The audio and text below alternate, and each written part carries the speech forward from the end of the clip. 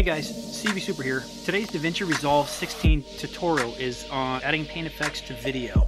It's actually pretty easy to do inside Davinci Resolve, it only takes a couple of nodes. So let's go ahead and get started. First thing you want to do is create a new project. And inside of Davinci Resolve 16, we're going to go ahead and start off in the Edit tab. Under the Master Bin section, go ahead and right click, add a new bin, title it Footage. And in the window pane just to the right of that, go ahead and right click and import media. Pick something that you just want to add some kind of effect to. Go ahead and double click that and put that in your viewer there. Go ahead and tap on the I for the endpoint. Let it play just a little bit. And then hit O for the out point. Go ahead and grab it and drop it into the timeline. Make sure that your playhead is actually touching that clip. Now just jump on over to the Fusion tab. So first thing you'll notice is that we have two nodes down here. We have a media in and we have a media out node. So the media in is going to be your video and the media out is going to be the finished product of your video. And everything you put in between here is what's going to change your video. So in order to do this effect, I'm going to need a couple nodes. I'm going to need a background node, which you can find either up here and just drag it down, put it somewhere in the center. I'm going to need a paint node, which again you can find right over here, and I can drop that just underneath that. And I'm also going to need a merge node, which you can find here as well. You can also do the hotkey of Shift Spacebar, and that'll pop up your tool select, and then you can actually type in, say, soft glow, and you'll notice that it's already selected on that, and all you have to do is hit the enter key or hit add, and now you'll have a soft glow that'll give you a node too. And that's going to be a really fast way to speed up your workflow. So I'm going to give myself just a little bit of room, and then I'm going to start actually putting these nodes together. You're going to need something to paint, and what we're going to paint is actually the background. Using the right mouse button, I can grab this little gray square and I can bring it down and I can set it onto the paint node. Let go, and it pops up two options, either input or effect mask. Well, this isn't going to be a mask, this is going to be the input. So I'm going to go ahead and left click on the input, and that now connects them. I'm going to do the same thing with the paint node to the merge node. The only difference is once I do that, it's going to ask me, do I want it on the background, foreground, or an effect mask? Since this is going to go on top of another piece of footage, I want it to be in the foreground. Now I can connect the media in to the merge node and then back to the media out.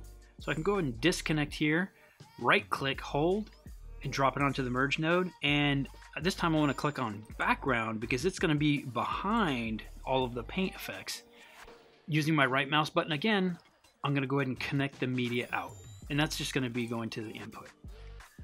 Okay, so I have a black screen here on the media out. One thing I have to do is I have to actually go to the background, click on the background, and come over to where the alpha slider is and slide it all the way down to 0. Now you'll notice that I can actually see the footage and I can still paint on it. Command Z to undo that. So my plan is, as she walks by the light post, there's going to be a light that swirls up around this post and ends up in that light at the top there. Okay, so we can paint right now. As long as we click on this paint node, we can go ahead and start painting. Control Z or Command Z to get rid of that. But first, let's talk really quickly about some of these brush controls. Okay, as we click on brush control, we can change the shape of the brush. You can change the size, the softness, you can change the brush shape. You can also come down here and you can change the brush color. So if I want a red, I can change it to a red. I think on this effect, I'm actually going to change it to, yeah, you know what? Let's do like a white, a nice bright white. That'll work. And I'm actually going to want the size just to be a little bit smaller, right about there. I can also come down here to stroke duration. So right now, stroke duration is set at 1 frame. Now, if I wanted it to last several frames, I could go ahead and slide it over to say 30 frames. Now, you'll notice when I play through, it stays for 30 frames and then it'll disappear. So that's stroke duration, and for today we're just going to leave it at 1. So let's talk a little bit about this nodes down here. One thing we can do is we can left click, select all of the nodes together, and we can move them on the timeline. We of course can move these nodes around and they will stay like infinitely connected. You can have nodes that are doing nothing. You can have several nodes that are not connected. And then say if I want to connect them later, I can. Say I click on the paint and I paint this line here, I can actually go ahead and click over to the soft glow, have an input, put this back over at the merge for foreground, and now I have kind of a lightsaber-ish glow on my line. Now, we're going to use that later, but we actually are not going to use it right now, just because it slows down the computer a little bit. It'll be a little bit easier to do all of the animation without having a glow effect that the computer will have to churn through. Okay, so you'll notice that I have this line, and I've done too many different things now, and if I start Control-Z, I might delete something that I don't really want. So there is an actual eraser here you can use, and you can turn up the size to make it a little bit easier to erase. And just like if you were in Photoshop or some other program, you can just erase whatever lines you want, but just be careful because that will actually erase anything that you've created. Now, it'll only erase stuff that is on that specific frame. It won't erase things that are on other frames unless the frame duration allowed that specific line or that specific paint effect to continue being on there. Just something to keep in mind. So we're going to actually start this animation here at the very bottom. We're going to start it at the end of the clip.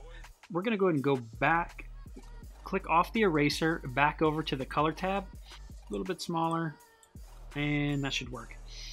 If I want to move this around, I'm just going to hold down the middle mouse button, and if I want to increase the size, I can hold down Command and I can turn the mouse wheel. So I'm going to go ahead and start down here at the bottom. If you want to go to the very beginning of your clip, all you have to do is hit this little arrow and it'll go to the very first frame of this clip. Now, in order to move a frame at a time, all I have to do is actually press the arrow left or the arrow right. So let's just get started. So we have our brush effect.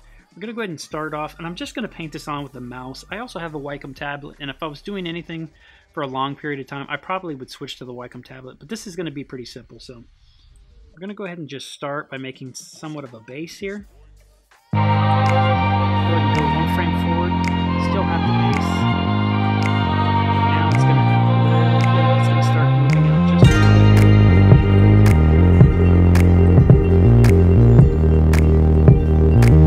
So if you need to see what you were doing, you can just kind of go back and forth. Kind of like if you were animating and you were just switching pages back and forth. So I know I wanted to come up right about here, so I might as well just start right here.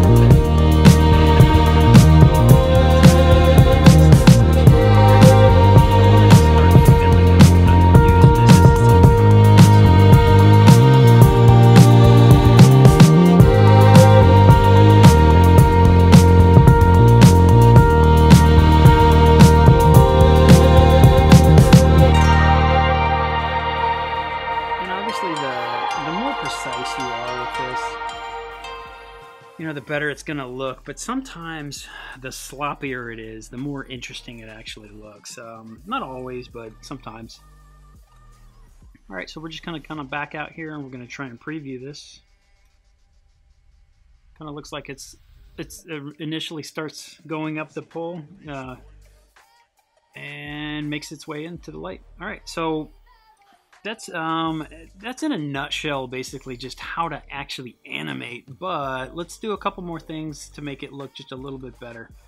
One thing we're going to do is we're going to go ahead and connect this soft glow. Go to the input, and then again right click and into the merge.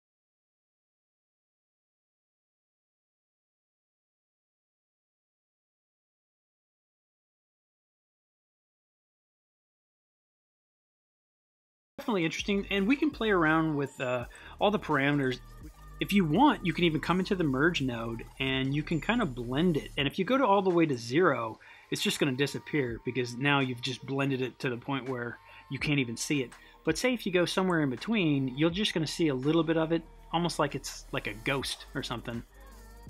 So one thing about the merge node that's nice is that it has these apply modes. Just like in Photoshop where you could change to screen or dissolve or multiply, you can do the same thing within Davinci. So if I wanted to screen this on there and then play it, it's going to look a little different than if I was to multiply it, right? Because multiply generally is making things darker.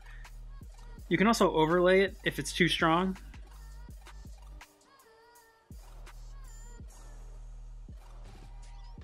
And that's interesting. It looks kind of like a little light worm. But I think we're going to go back to normal and we're just going to go ahead and render this out and see how it looks.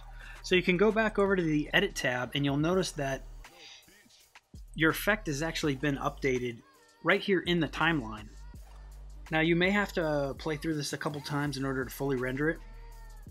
I'm on about a 4-year MacBook and it takes a little while for me to render things. So let's go ahead and go to the Delivery tab and just render it out real quick.